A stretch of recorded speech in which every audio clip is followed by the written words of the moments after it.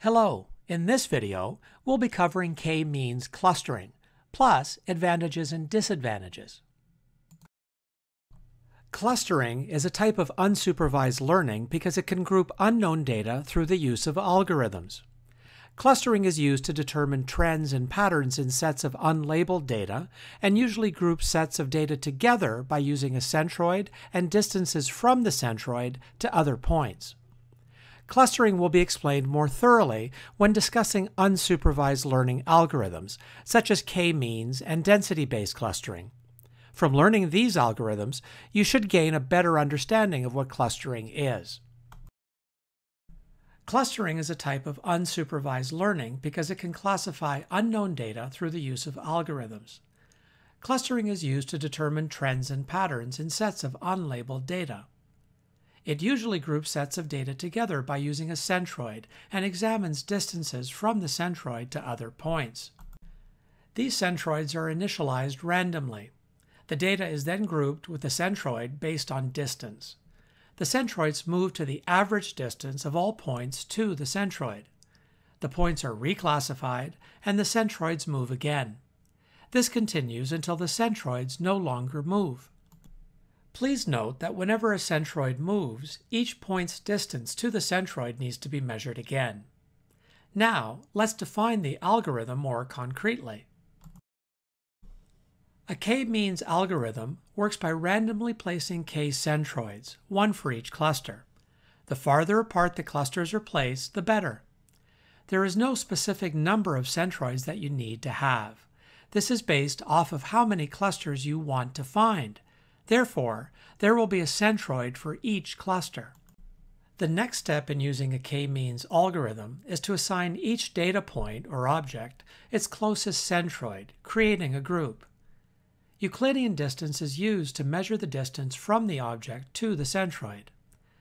Note, however, that you can also use different kinds of distance measurements, not just Euclidean distance. Euclidean distance is used because it's the most popular. Next, once each data point has been classified to a group, recalculate the position of the k-centroids. The new centroid position is determined by the mean of all points in the group. Finally, as noted on the previous slide, this continues until the centroids no longer move. For simplicity, this example will be looking at k equals 2. In other words, the algorithm will be creating two clusters. One cluster will be blue, while the other will be green. So, these are the unlabeled data points in 2D space. We want to create two clusters, so we need to start off with two centroids. As you see, they've been randomly placed here. A good way of determining which points belong to which centroid is by first drawing a line to each centroid. Then we need an orthogonal line that intersects this line in the middle. As you can see, everything to the left of the red dotted line is considered blue, and everything to the right of the line is considered green.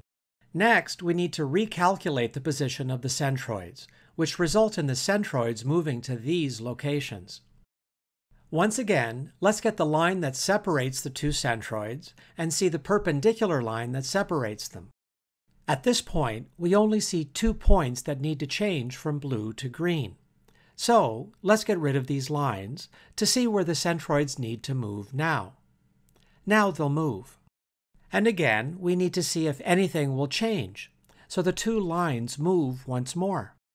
So now we see that there are no points that change. Therefore, the centroids will not move anymore, which means that the algorithm is finished. There are 2 main advantages in using k-means. First, it's easy to understand. And second, it's very fast compared to many other clustering algorithms. K-means also has some disadvantages as well. First, it has no specified initialization of cluster points, and it has a high variation of clustering models based on initialization of cluster points. Second, getting accurate results depends on distance measuring metrics.